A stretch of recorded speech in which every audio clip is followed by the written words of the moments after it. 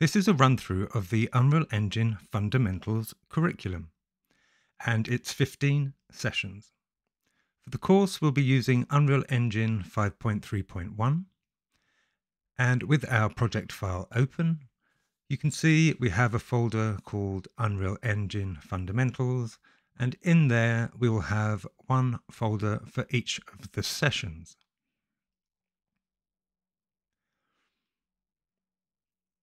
Before diving into the session content themselves, for anybody wanting to follow along with the video tutorials on their own, there'll be a how to install video.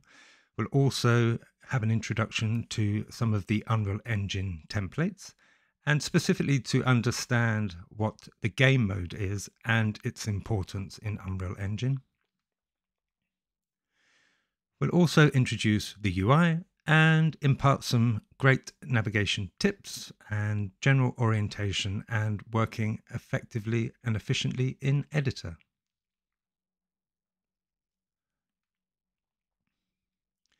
Session 1 is kit bashing.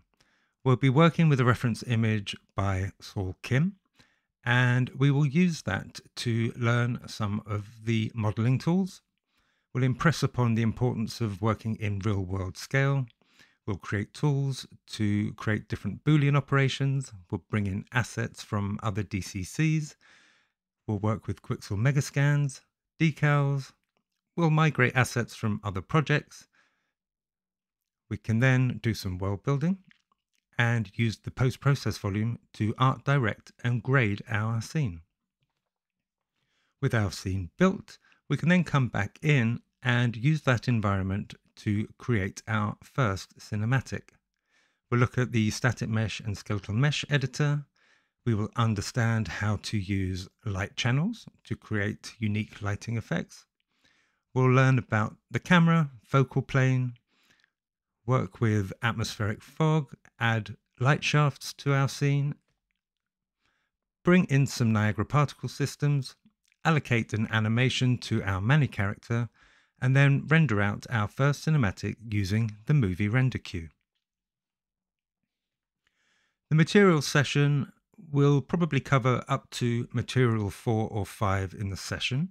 The video itself goes up to 9 examples, so people can carry on after the session and build upon their knowledge in their own time. We'll demonstrate the use of alpha and lerp as a powerful transition tool, create texture master materials, understand how to set up and work with material parameters, and how to create material instances manually and later dynamically. We will look at world-aligned textures and when to use them, and the power of decals to add variation.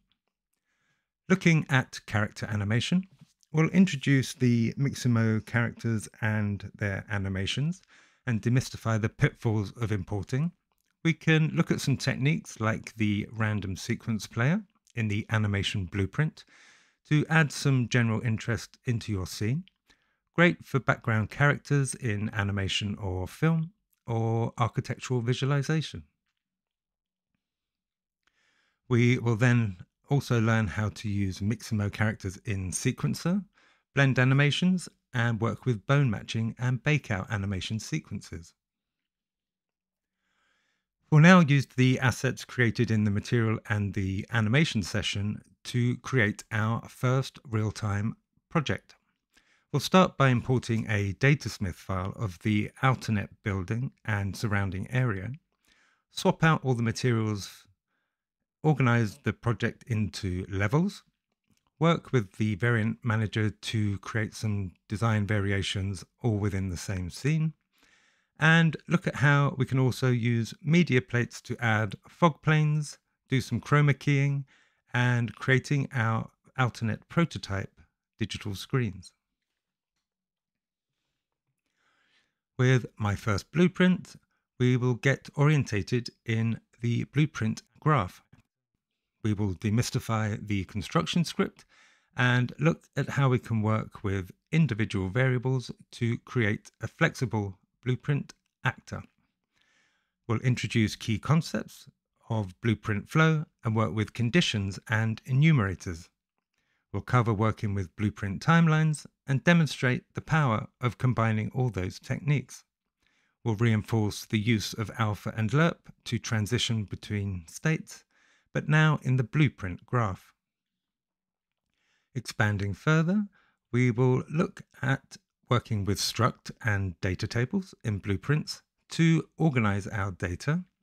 We will learn how to create some title screen widgets and a credit widget and develop our Alternet project into a digital product where we can navigate the space in first-person character and interact with our level and change the content on the screens of the Alternet environment. We can also swap out the game mode and experience the environment in virtual reality. Text techniques in Unreal are a little convoluted, but I think it's a really valuable session to share some techniques of how you can get text into your projects for different needs. We'll bring in TrueType font files, create our own distance field font, which need to be created for the text render component, and understand the difference between working with widget components in world space and screen space as a means of annotating your project, and demonstrate how these techniques can be used creatively and in surprising ways. With Blueprint tools, we'll be working with more advanced techniques back in the construction script to create grid and spline-based tools. There'll be a whole host of tools in the folder for people to work with, and blueprints fully commented for them to deconstruct those actors in their own time. We will populate our scenes in a much quicker way by creating tools to increase our productivity, and also look at how to animate along a spline and create a cinematic blueprint actor. With blueprint queries, we will look at collision hit, overlap event, line traces, and how we can qualify other actors using these querying techniques. We can then build relationships between our actors in our scene and demonstrate how to pass variable values between blueprint actors using these methods. These are all really valuable data passing techniques that can be used creatively and practically in many scenarios. Blueprint useful techniques gives us some key knowledge to really unlock our creative potential. It starts by showing us how we can pass through the location of any object to drive visual effects in a material. It looks at how we calculate distance to drive animation and properties in blueprint actors. And we can pass through to other Unreal Engine systems. We have one example where we are calculating distance and then passing variables through to 5 subsystems, including metasounds, morph targets, Niagara, animation blueprint, and the material graph. We'll also look at chaos physics and cloth simulation. We'll create a flag and a washing line example.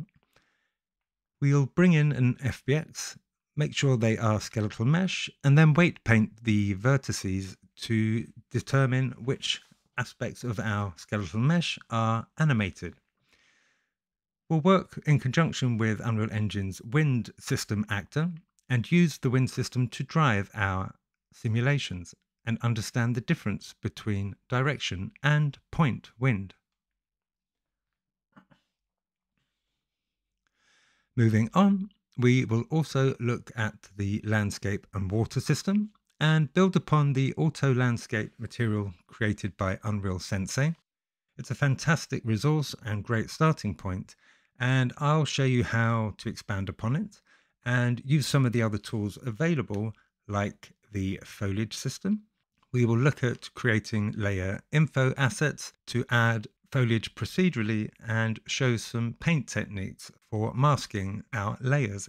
We'll sculpt the landscape from scratch and introduce the water system.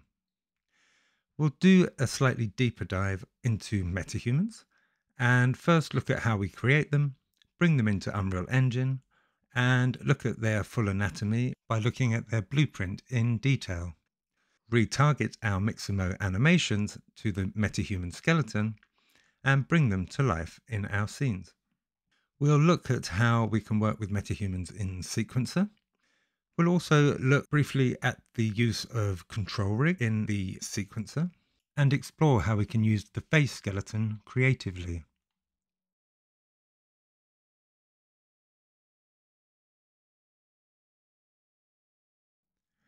Last but not least, we'll also look at audio in Unreal Engine. We'll look at bringing audio in purely as a soundtrack, as a direct 2D, but also working with audio spatially, firstly in Sequencer, and adding attenuation assets so we can control the fall off of any audio in our scenes. Then we'll go back to our Alternet project and create a dynamic audio actor where we can swap out audio files in our real-time Alternet project.